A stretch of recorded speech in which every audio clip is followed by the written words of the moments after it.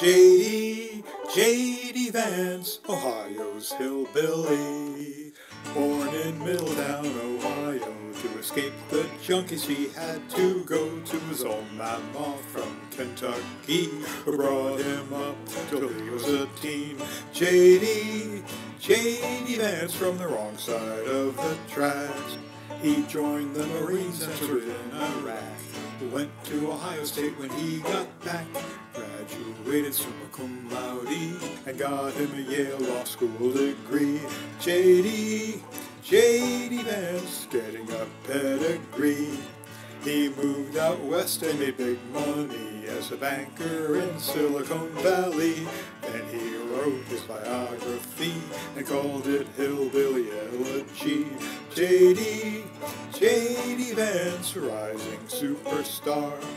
His book was a bestseller and then he let them make it into a hit movie. He ran for the Senate from Ohio and got elected by a nose. J.D. Vance off to Washington. At first he was not a MAGA fan. He thought Donald Trump was a charlatan. He came around and suddenly Donald picked him for ZP.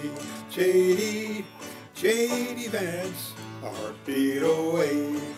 It turns out he said a lot of things that made independent voters cringe, like attacking cat ladies. He gave the cats an apology.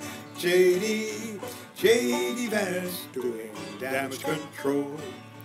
Now we'll have to wait and see if Trump wins back the presidency, and if J.D. Vance can survive, or if Donald throws him over the side. J.D. Vance, Ohio's hillbilly. J.D. Vance, Ohio's hillbilly.